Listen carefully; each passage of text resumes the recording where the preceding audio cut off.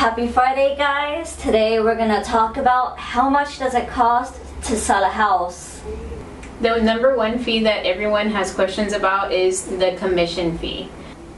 One of the things that home sellers are concerned about is the commission.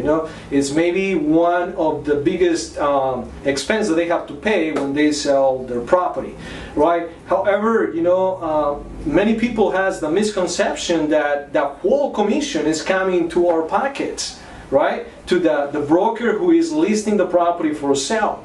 But that's a misconception. It's not going in full to us. We have to pay marketing, we have to pay sometimes staging and ways of marketing that is going to connect to more buyers when we have your property for sale, right? So it's just different techniques that we use, but all these techniques that we use to sell your property are not for free. We have to pay for it. Those are part of the expenses that it takes when we put your property on the market.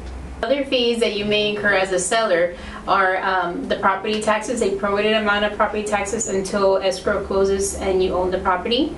Also, you may also need to pay for a home warranty and a termite expense fee if the buyer requested it. Also, escrow fees.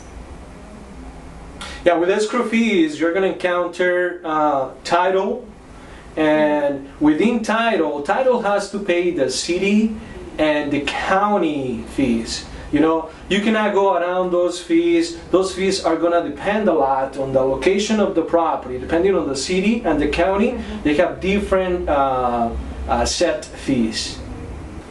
So just to recap, some of the fees for the sellers are the termite, home warranty, the closing costs with escrow fees, and your property taxes.